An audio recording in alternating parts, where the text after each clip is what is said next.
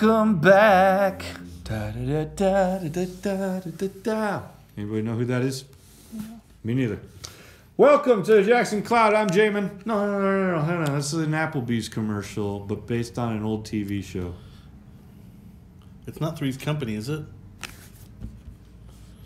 You know we can't play that on there. Welcome back, Cotter, is probably what it is. Welcome back, Cotter. No. I'm Jamin. I'm Casey. And I'm Olivia. And we're doing a series on Revelation, episode 5, verse 4. No, verse 3. Verse 4. Verse 3. We didn't do 3. We're skipping over 3. Okay. Why are we skipping 3? And 4. We're taking it sentence by sentence. We're starting in our to pick up pace. Genesis series, we had to skip like paragraphs, and you're upset that I skipped one sentence? Fine. Sentence 3. Blessed is the one who reads aloud the words of the prophecy, and blessed are those who hear and keep what is written in it, for the time is near. Good, we did 3. Got it. All right. Good thing I said that. Now we're blessed. Hashtag blessed. Didn't we do that episode like a couple weeks ago? Yeah. Pretty sure it was just like last week. Yeah. John, to the 7 churches that are in Asia, grace to you and peace from him who is and who was and who is to come, and from the 7 spirits who are before his throne. From Jesus Christ, faithful witness, firstborn of the dead, and the ruler of the kings on earth. Now that was 4 to 5. Wait. Oh, 3 Question. verses. No, because 5 didn't matter. Question. Firstborn of the dead? Yeah. That's a different episode. You're getting ahead of But yourself. you read it. Slow down, man. Don't go so fast. Hang on. All right. So in verse... That was last episode. In verse 4, and I just kept going, is because you should have heard a certain number come up more than once while I was talking. There was 1. The number 1? Yeah, firstborn of the dead. First. No. That was verse 5. There's a number You that still came read up it. at least twice within 2 sentences. It's a very popular Revelation number. We were discussing about how that reference was actually from 2 weeks ago, not last week. The firstborn reference? No. What? The one from before you wrote. We weren't. It was 7. 7 is what he's looking 7, for. thank you! Man, that was confusing. 7. 7 comes up all the time throughout Revelation. In fact, I'm wondering, did I write down how many times? No, wait. Why was 6 afraid of 7? Because 7, 8, 9? Are you upset I knew the answer already? No, everyone knows the answer to that, Jamin. So You were you're just supposed to make it revelation based. So what you're saying is there was a 7, then the firstborn, and then 7. No. Fine, try it again. Why was 6 afraid of 7? Because 666. No. The beast was afraid when he realized he would lose the battle. Yeah, there you go. To the 7s. Yeah. The 777, 666. So it makes sense. 7 comes up a lot in Revelation. Back on track here. Over 50 times. 50 Wow, times. that's a lot. Isn't it supposed to be 70 times? 7? 70 times. times of 7? 7 No, times, it comes up- 70 times. It I'll com- do what it takes to make it right. I don't know what's happening anymore. And You though gave us Mountain Dew. I feel like restarting the episode, I am committed now and will try to continue on. 7 comes up over 50 times throughout Revelation. It is an important number that finds itself appearing a lot. Why is the question I want to get at today? Because we just saw it for the first time in verse 4, and it shall continue to arrive. So what is the meaning of this number? Why is it here all the time? Because 7 is the number of the Lord. Why? Because it's the holy number. Why? 7 tribes of... No, that's 12, first off. Which also is a number that will appear, along with its multiplications of 12 will also appear. But that's not today's number. I knew there's 3 of stuff. Such As in the Trinity? Yeah. And the unholy trinity of Revelation. There's an unholy trinity. Yeah, you got the beast, and then the Antichrist. You have the dragon, the beast, and the other one. The other one? I was focused on 7. Don't take me like another. Back to 7. Okay, back to chapters in 7. Why is 7 the holy number? Because that's how many days it took to create the worlds or the universe. Ooh, is that it? That's part of it, yeah.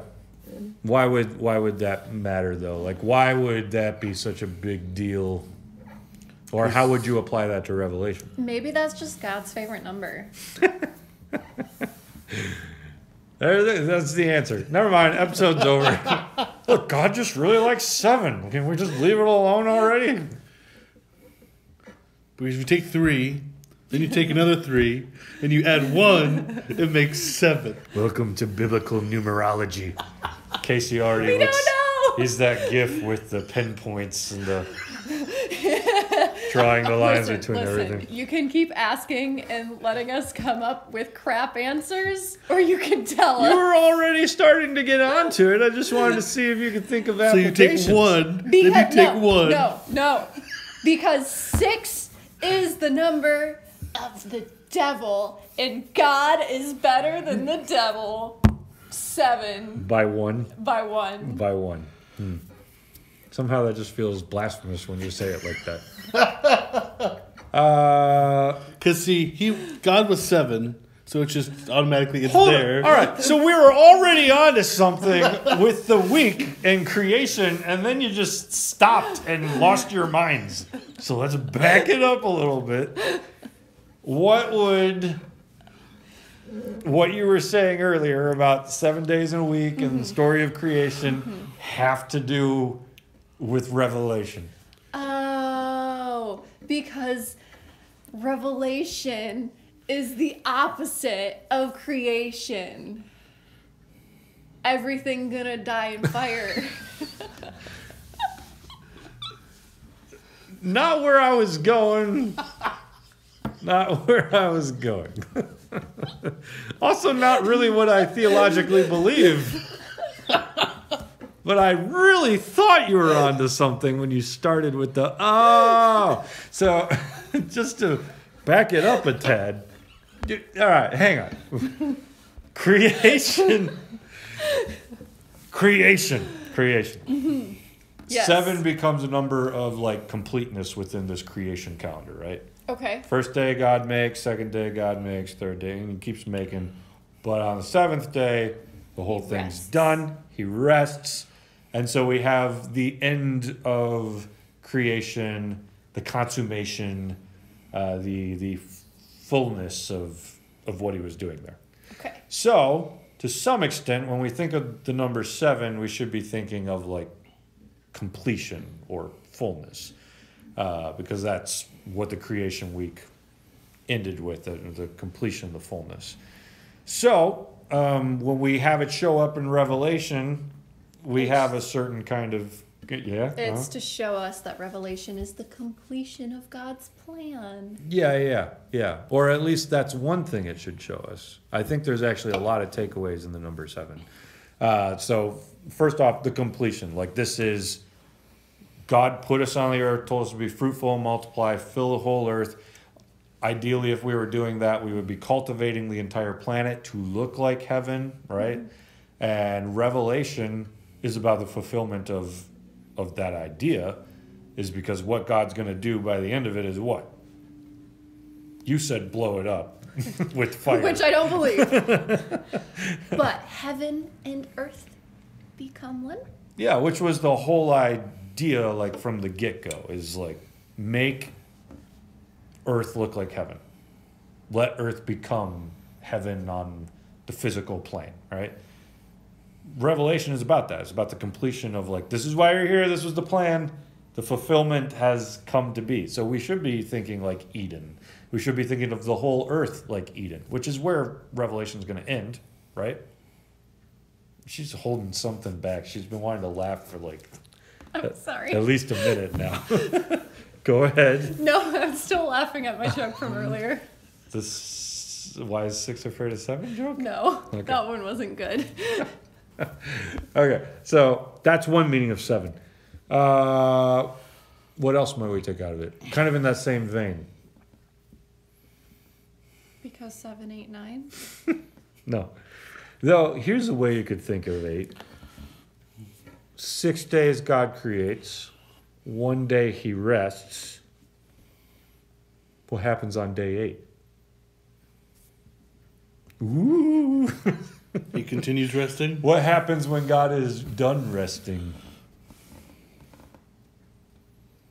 It's partially just a joke, but it's like the rest of creation is finalized, finished. So I guess that's back to the kind of the completion idea.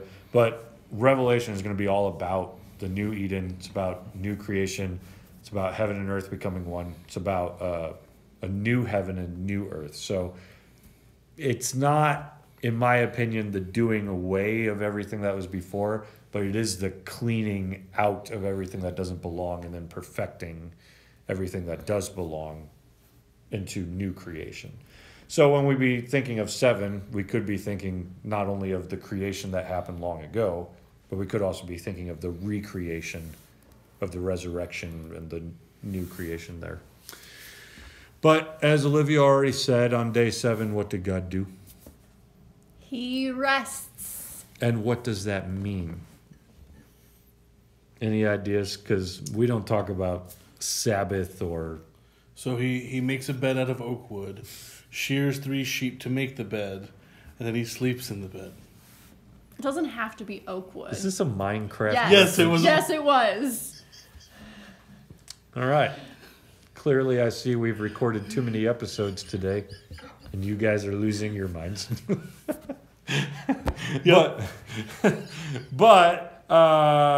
So rest, obviously, when we look at like Jewish culture, especially around Jesus' time, they were pretty intense on the Sabbath day and rest, right? It was like, can't do anything. Like, if we see you doing anything, we'll get you in trouble for it.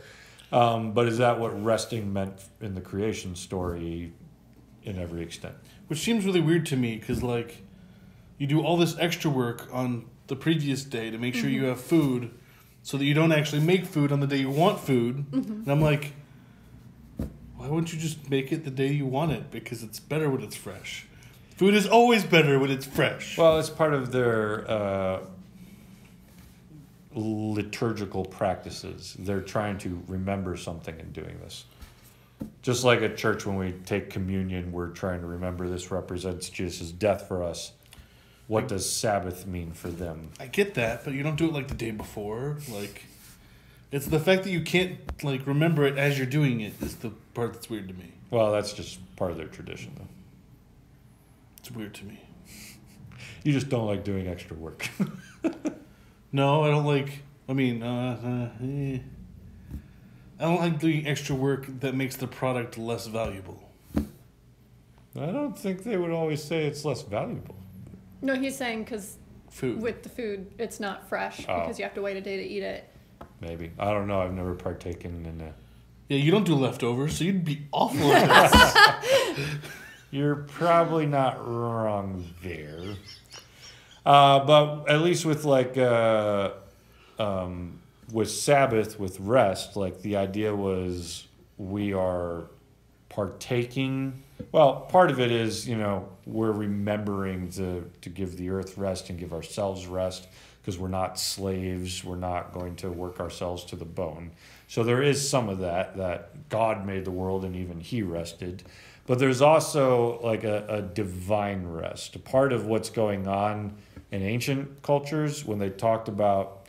So when you look at creation stories in ancient cultures, whenever a god rested somewhere, it was him putting his presence there. So with Eden, recognizing that they are an ancient culture and they're riffing off other ancient cultures, part of what they're saying is God has built his Garden of Eden, this city. Like, it's not just this unkept place that's overgrowing and, all right, you guys just got to mow the lawn. You should be thinking like maybe like I had someone describe it to me recently. Alice in Wonderland, you've got the like hedges and all these things. Like, you should be thinking like this is God's like garden city, like his garden temple. It's taken care of. Like, it's not just wild and everything's just doing whatever it wants. Like, this is like a temple. And here in this temple area is where God has rested. So God's presence is here. And Adam and Eve, they live in this garden with God. So they live by his presence. And so the seventh day is not just a reminder of we rest, but it's a reminder that God rests with us and we are spending time in his presence. The most beautiful book on this is a Jewish scholar, Abraham Joshua Heschel. Great books.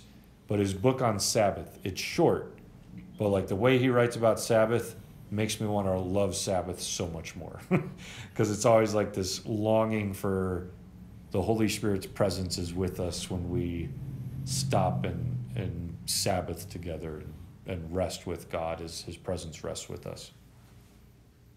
So for me, like what comes to mind is like being in the moment, where like a lot of times we have plans for, oh, what's going to happen next week when the next event happens. But like the idea of rest being in the moment, as in not like planning for the future or looking at the past, but just being in the moment, is kind of an interesting idea that I hadn't thought of before. In what way? Like, rephrase that. So in the sense like, so the seventh day he rested, but then on the eighth day he was like with Adam and Eve.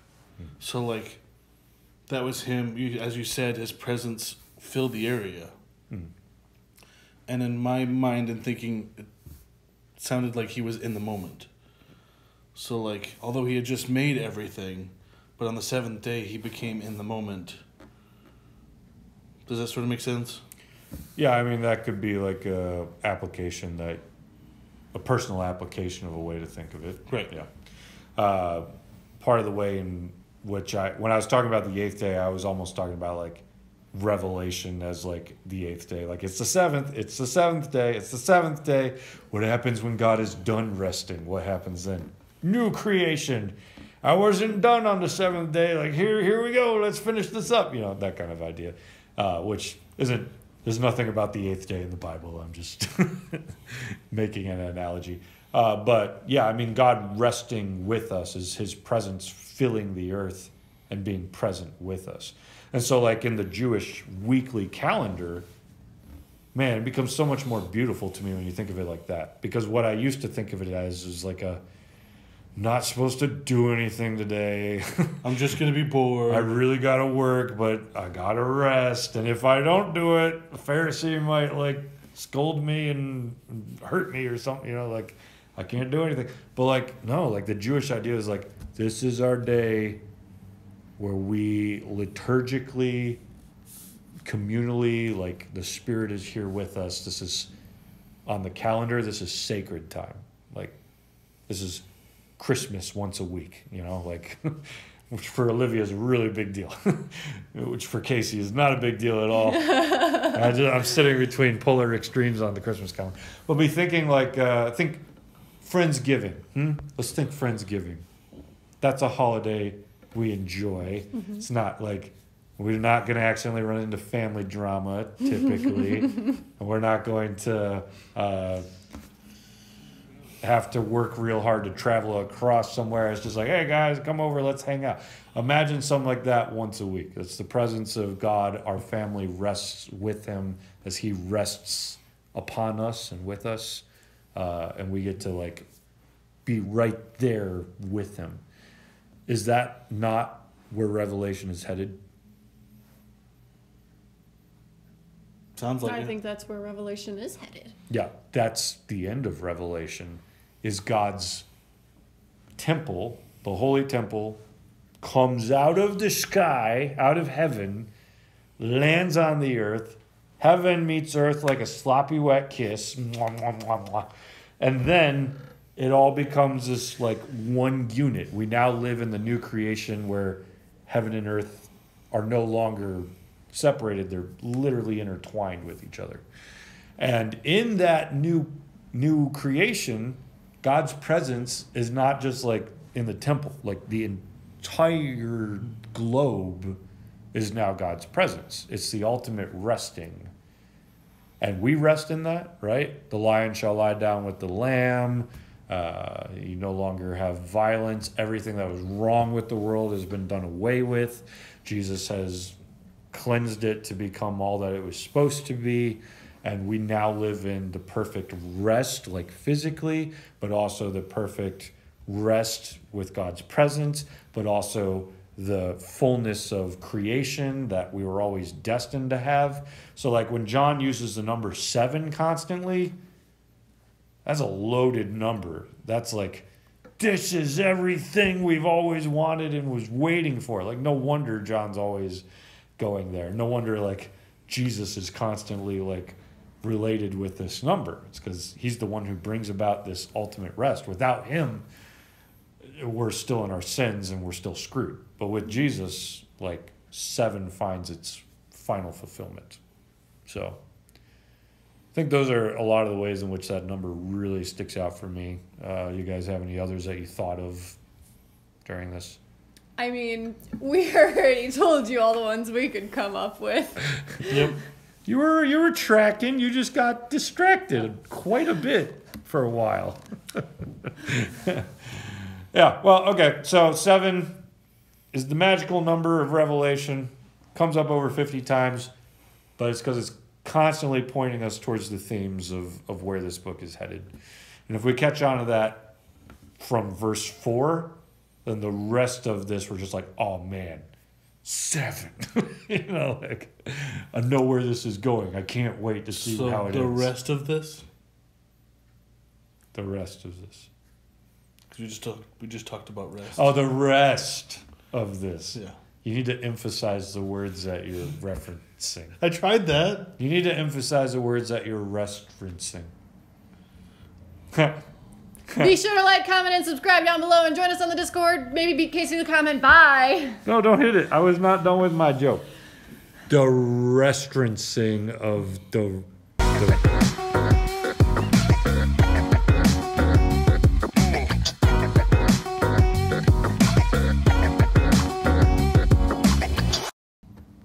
I want to go eat at the restaurant. You can't steal my joke.